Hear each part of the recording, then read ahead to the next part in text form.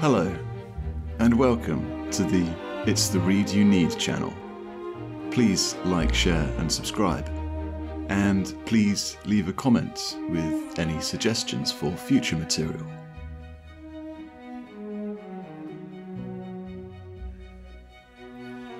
Heaven and Hell by Aldous Huxley. Part 2.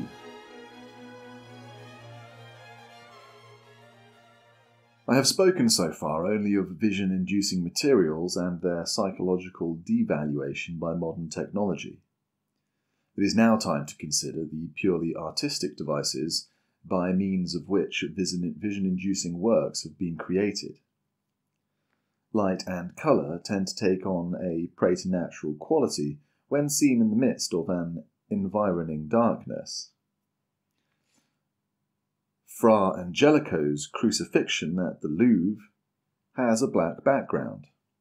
So have the frescoes of the Passion painted by Andrea del Castango for the nuns of Santa Apollina at Florence. Hence the visionary intensity, the strange transporting power of these extraordinary works. In an entirely different artistic and psychological context, the same device was often used by Goya in his etchings.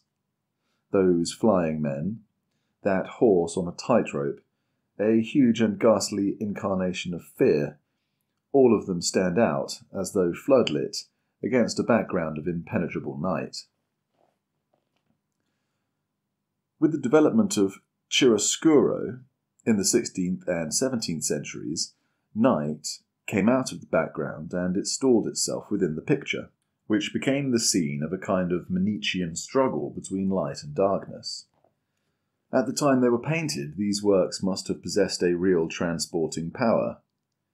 To us, who have seen altogether too much of this kind of thing, most of them seem merely theatrical. But a few still retain their magic. There is Caravaggio's Entombment, for example. There are a dozen magical paintings by Georges de Lantour.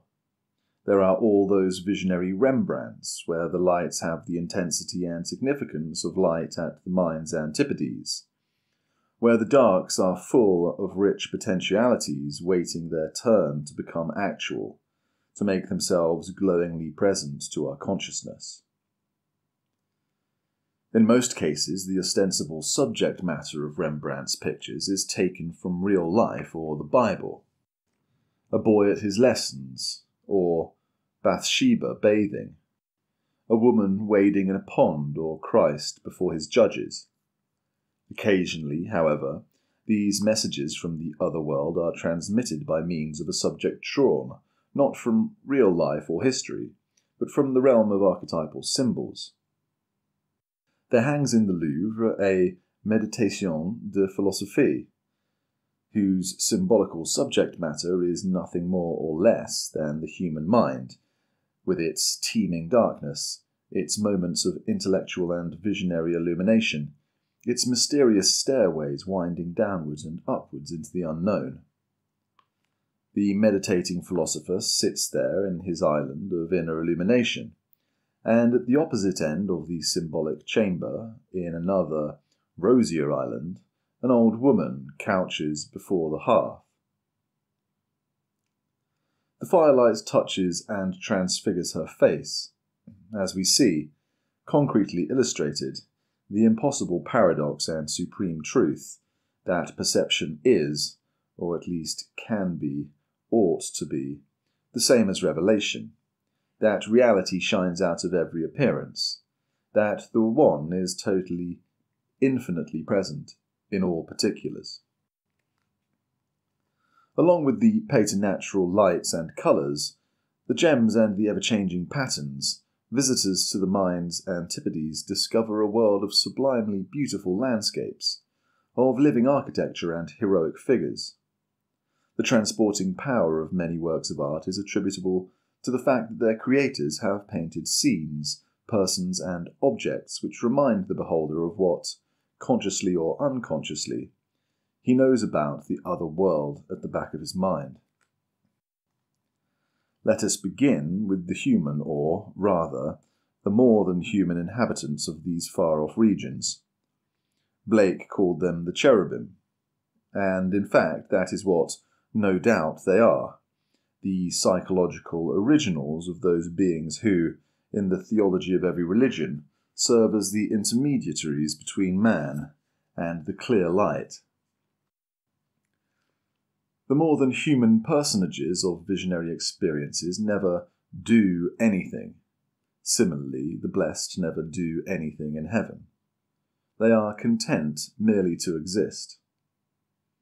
Under many names and attired in an endless variety of costumes, these heroic figures of man's visionary experience have appeared in the religious art of every culture.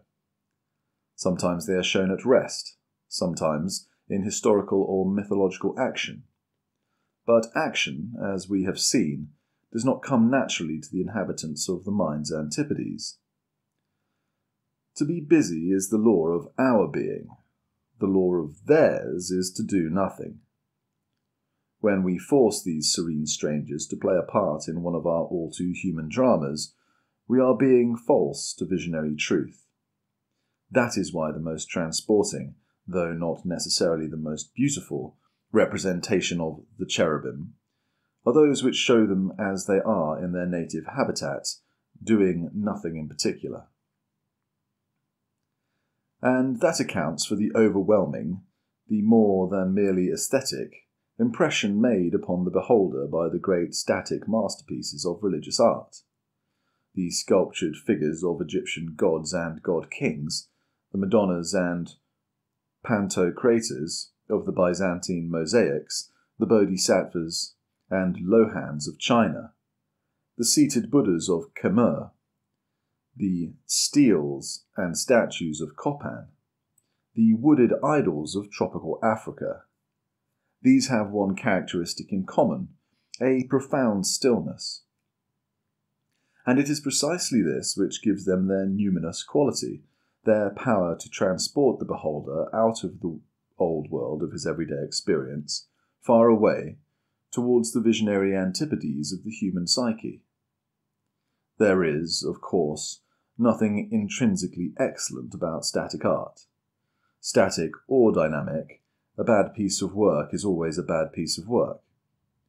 All I mean to imply is that, other things being equal, a heroic figure at rest has a greater transporting power than one which is shown in action. The cherubim live in paradise, and the New Jerusalem, in other words, among prodigious buildings set in rich, bright gardens with distant prospects of plain and mountain, of rivers and the sea. This is a matter of immediate experience, a psychological fact which has been recorded in folklore and the religious literature of every age and country. It has not, however, been recorded in pictorial art. Reviewing the succession of human cultures, we find that landscape painting is either non-existent, or rudimentary, or of very recent development.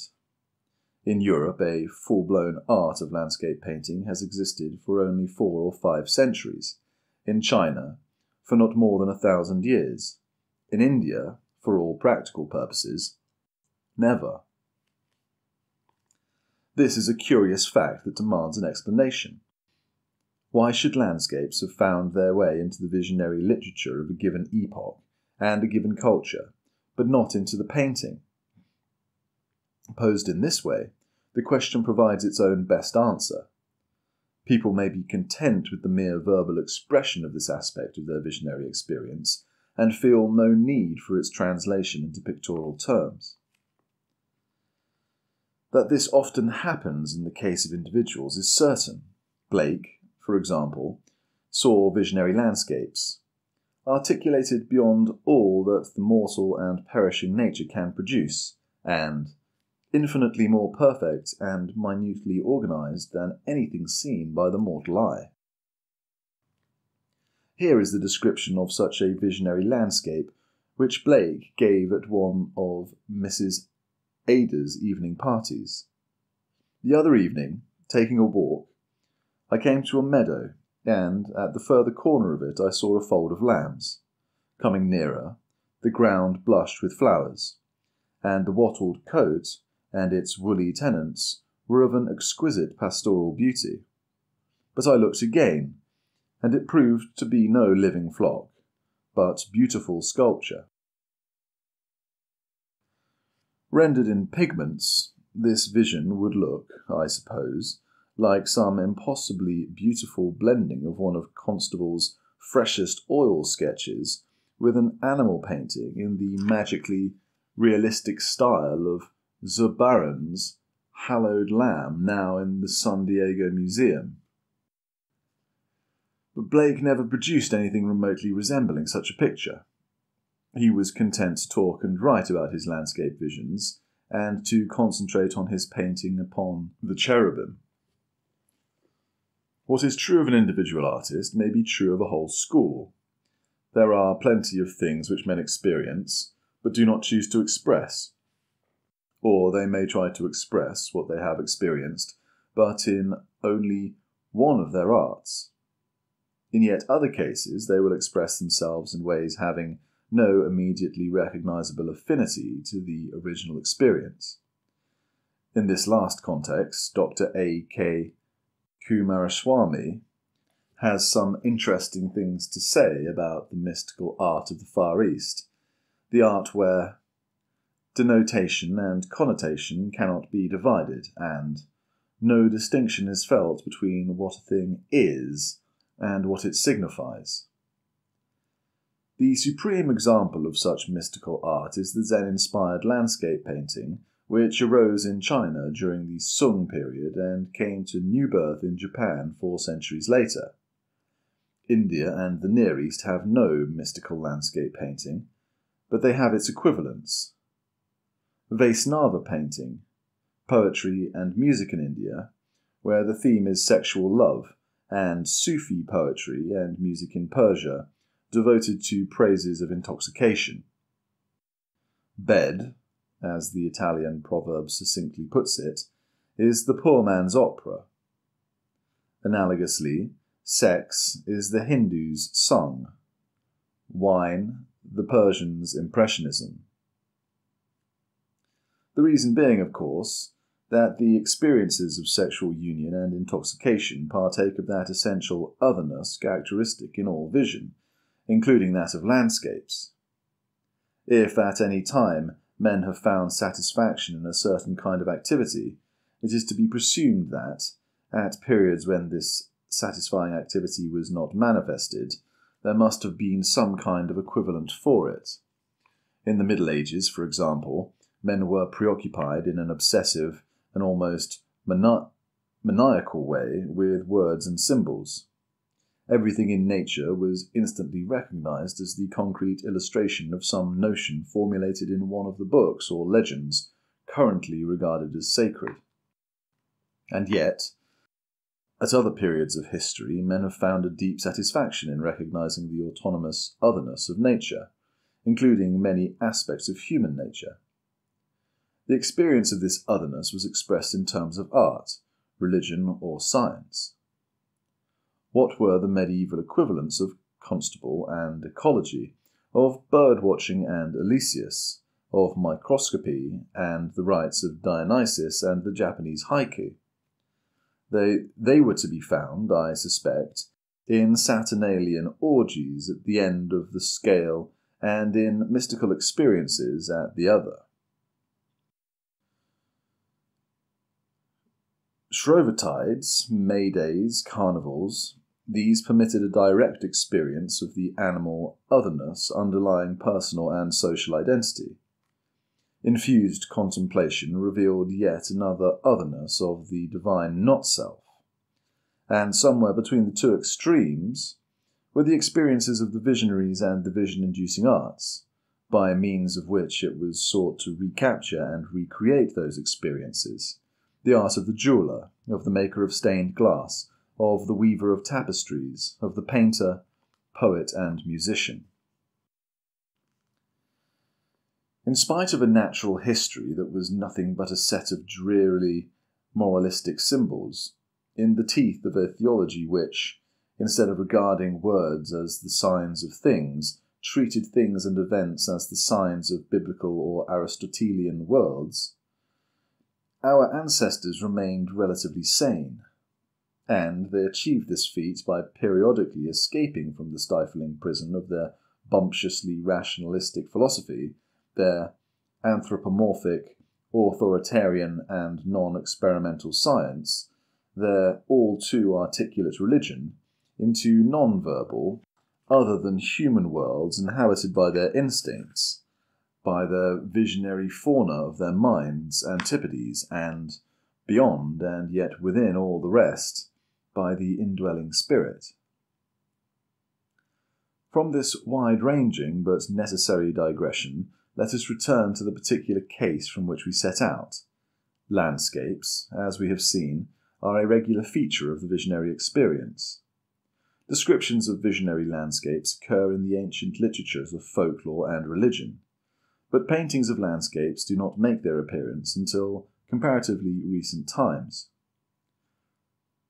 To what has been said, by way of explanation about psychological equivalence, I will add a few brief notes on the nature of landscape paintings as a visionary art.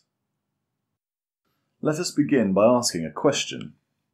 What landscapes, or more generally, what representation of natural objects, are most transporting, most intrinsically vision-inducing?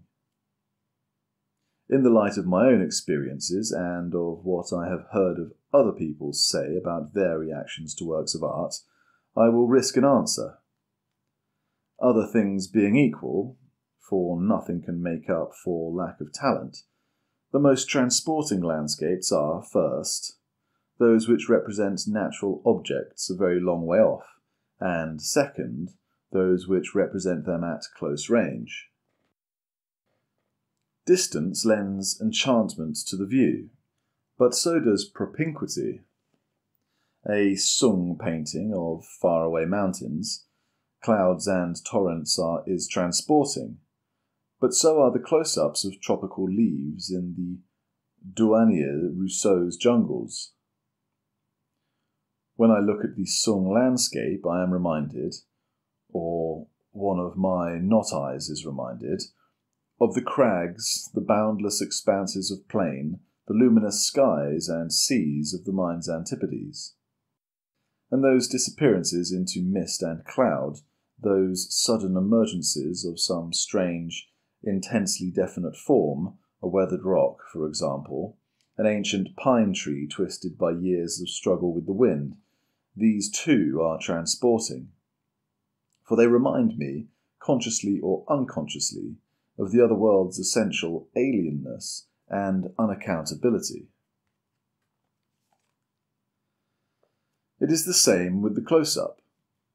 I look at those leaves with their architecture of veins, their stripes and mottlings, I peer into the depths of interlacing greenery, and something in me is reminded of those living patterns, so characteristic of the visionary world, of those endless births and proliferations of geometrical forms that turn into objects, of things that are forever being transmuted into other things. This painted close-up of a jungle is what, on one of its aspects, the other world is like, and so it transports me. It makes me see with eyes that transfigure a work of art into something else, something beyond art. I remember, very vividly, though it took place many years ago, a conversation with Roger Fry. We were talking about Monet's water lilies.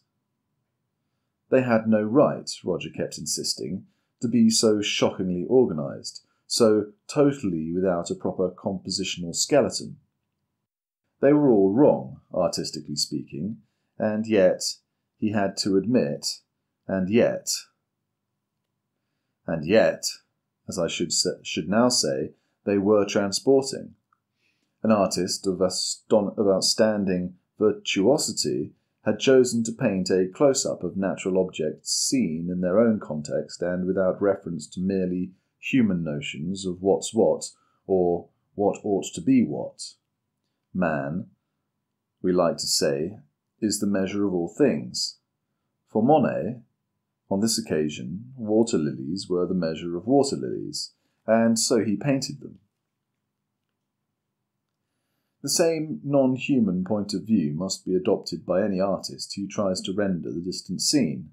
How tiny, in the Chinese painting, are the travellers who make their way along the valley. How frail the bamboo hut on the slope above them.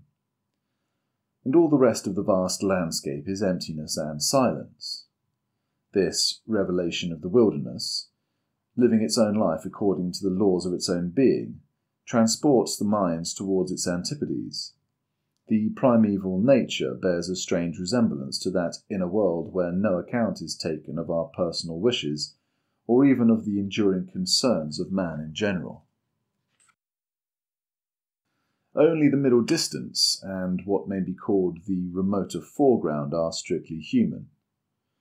When we look very near or very far, man either vanishes altogether or loses his primacy. The astronomer looks even further afield than the Sung painter, and sees even less of human life. At the other end of the scale, the physicist, the chemist, and physiologist pursue the close-up, the cellular close-up, the molecular, the atomic and subatomic. Of that which, at 20 feet, even at arm's length, looked and sounded like a human being, no trace remains. Something analogous happens to the myopic artist and the happy lover. In the nuptial embrace, personality is melted down. The individual, it is the recurrent theme of Lawrence's poems and novels, ceases to be himself and becomes a part of the vast impersonal universe. And so it is with the artist who chooses to use his eyes at the near point. In his work, humanity loses its importance, even disappears completely. Instead of men and women playing their fantastic tricks before high heaven, we are asked to consider the lilies, to meditate on the unearthly beauty of mere things, when isolated from their utilitarian context and rendered as they are, in and for themselves. Alternatively, or at an earlier stage of artistic development exclusively, the non-human world of the near point is rendered in patterns. These patterns are abstracted, for the most part, from leaves and flowers, the rose, the lotus, the acanthus, palm, papyrus, and are elaborated with recurrences and variations into something transportingly reminiscent of the living geometries of the other world. Freer and more realistic treatments of nature at the near point make their appearance at a relatively recent date, but far earlier than those treatments of the distant scene, to which alone and mistakenly we give the name of landscape painting. Rome, for example, had its close-up landscapes, the fresco of a garden, which once adorned a room in Livia's villa, is a magnificent example of this form of art. For theological reasons, Islam had to be content, for the most part, with arabesques, luxuriant and, as in visions, continually varying patterns, based upon natural objects seen at the near point. But even in Islam, the genuine close-up landscape was not unknown. Nothing can exceed in beauty and in vision-inducing power the mosaics of gardens and buildings in the great Umayyad Mosque at Damascus. In medieval Europe, despite the prevailing mania for turning every datum into a concept, every immediate experience into a mere symbol of something in a book, realistic close-ups of foliage and flowers were fairly common. We find them carved on the capitals of Gothic pillars, as in the chapter house of Southwell Minster. We find them in paintings of the chase, paintings whose subject was that ever-present fact of medieval life, the forest, seen as the hunter or the strayed traveller sees it, in all its bewildering intricacy of leafy detail. The frescoes in the papal palace at Avignon are almost the sole survivors of what, even in the time of Chaucer, was a widely practiced form of secular art. A century later, this art of the forest close-up came to its self-conscious perfection in such magnificent and magical works as Pisanello's St. Hubert and Paolo Uccello's Hunt in a Wood, now in the Ashmolean Museum at Oxford. Closely related to the wall paintings of forest close-ups were the tapestries, with which the rich men of northern Europe adorned their houses. The best of these are vision-inducing works of the highest order. In their own way, they are as heavenly, as powerfully reminiscent of what goes on at the mind's antipodes, as are the great masterpieces of landscape painting at the furthest point, Sung mountains in their enormous solitude, Ming rivers interminably lovely, the blue subalpine world of Titan's distances, the England of Constable, the Italies of Turner and Corot, the Provences of Cézanne and Van Gogh, the Ile-de-France of Sicily, and the Ile-de-France of Vuillard. Vuillard, incidentally, was a supreme master of both the transporting close-up and of the transporting distant view. His bourgeois interiors are masterpieces of vision-inducing art, compared with which the works of such conscious and, so to say, professional visionaries as Blake and Odilon Redon seem feeble in the extreme.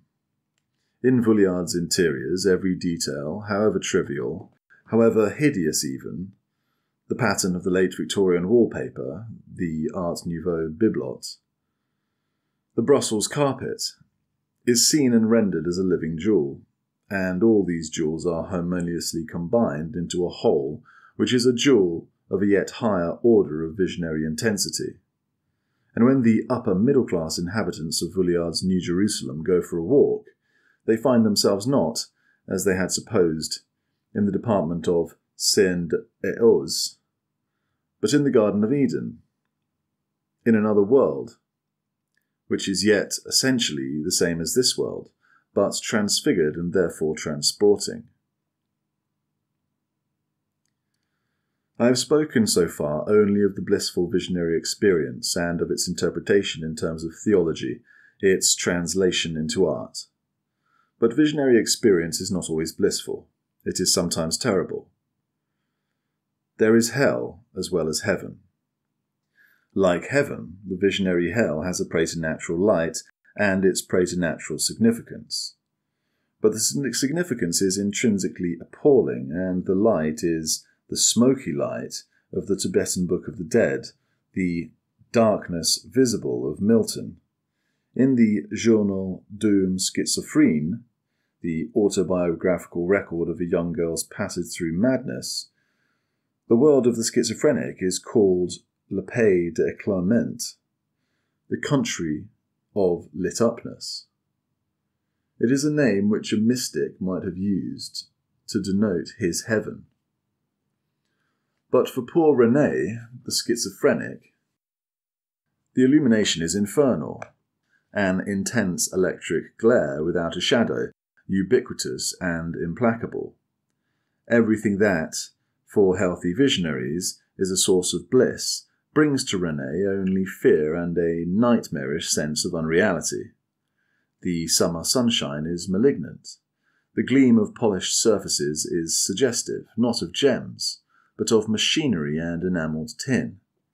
The intensity of existence which animates every object, when seen at close range and out of its utilitarian context, is felt as a menace. And then there is the horror of infinity. For the healthy visionary, the perception of the infinite, in a finite particular, is a revelation of divine immanence. For René, it was a revelation of what she calls the system, the vast cosmic mechanism which exists only to grind out guilt and punishment, solitude and unreality. Sanity is a matter of degree, and there are plenty of visionaries who see the world as René saw it, but contrive, nonetheless, to live outside the asylum. For them, as for the positive visionary, the universe is transfigured, but for the worse. Everything in it, from the stars in the sky to the dust under their feet, is unspeakably sinister or disgusting. Every event is charged with a hateful significance. Every object manifests the presence of an indwelling horror, infinite, all-powerful, eternal.